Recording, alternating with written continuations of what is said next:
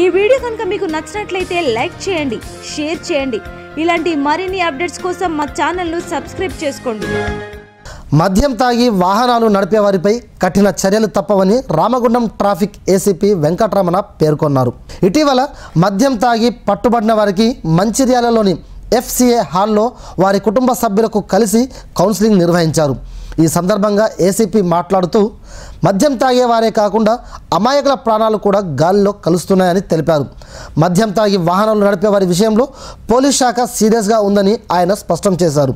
ఇటువంటి వారిని కుటుంబ సభ్యులు తప్పకుండా నిలదీయాలని, వారిలో మార్పు తీసుకొచ్చేందుకు కృషి చేయాలని, రోడ్డు ప్రమాదాల నివారణ కోసమే డ్రంక్ అండ్ డ్రైవ్ పరీక్షలు నిర్వహిస్తున్నామని తెలిపారు.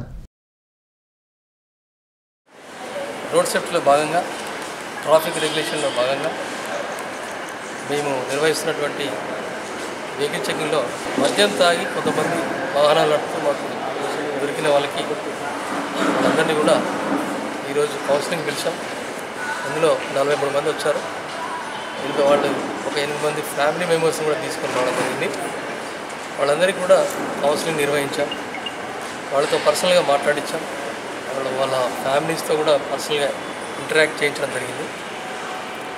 ఇండివిజువల్గా వాళ్ళు ఎవరెవరైతే తాగి నడిపారో వాళ్ళంతా కూడా మాట్లాడడం జరిగింది. వాళ్ళ ఒపీనియన్స్ చెప్పడం జరిగింది. ఈ విధంగా చేయడం వల్ల వాళ్ళ లైఫ్స్ కాకుండా ఫ్యామిలీస్ ఎదురుగా వచ్చే ఎవరైతే ఉన్నారో ఇబ్బంది పడతారో వాళ్ళ ఫ్యామిలీస్ కూడా నష్టం జరుగుతుంది. కాబట్టి ఎవరైనా కూడా తాగి నడపకండి వాళ్ళు స్వయంగా నివేదించారు, రిక్వెస్ట్ చేస్తూ ఉన్నారు. వాళ్ళు కూడా వాళ్ళ మార్పు కనిపిస్తుంది. వీళ్ళందరినీ కూడా కౌన్సిలింగ్ అనంతరం కోర్టు పంపించడం జరుగుతుంది. కోర్టు వారు వాళ్ళ యొక్క డిస్కషన్ పవర్ ఉంటుంది. ఫైన్ వేయడమా, తాగిన విధానాన్ని బట్టి వచ్చిన పర్సంటేజ్ బట్టి, అట్లాగే రెండవసారి కనుక రిపీట్ అయినట్టయితే దాని మీద కూడా వాళ్ళు డిస్కషన్ వాళ్ళదే ఉంటుంది. మరి వాళ్ళు తగిన చర్య తీసుకుంటారు. లైసెన్స్ కూడా రద్దవుతుంది. కాబట్టి పట్టణ ప్రజలకు విజ్ఞప్తి ఏంటంటే ట్రాఫిక్ పోలీస్ తరఫున దయచేసి డ్రంక్ అండ్ డ్రైవ్ చేయకండి, హెల్మెట్ ధరించండి, కారులో ప్రయాణించేవారు విధిగా అన్ని డాక్యుమెంట్స్ క్యారీ చేయండి, సీట్ బెల్ట్ తప్పనిసరిగా వేసుకోండి, ట్రాఫిక్ సిగ్నల్స్ విధిగా అన్నీ కూడా పాటించండి, ఎలాంటి ఇబ్బందులు లేకుండా రోడ్డుపై చక్కగా ప్రయాణం చేయండి.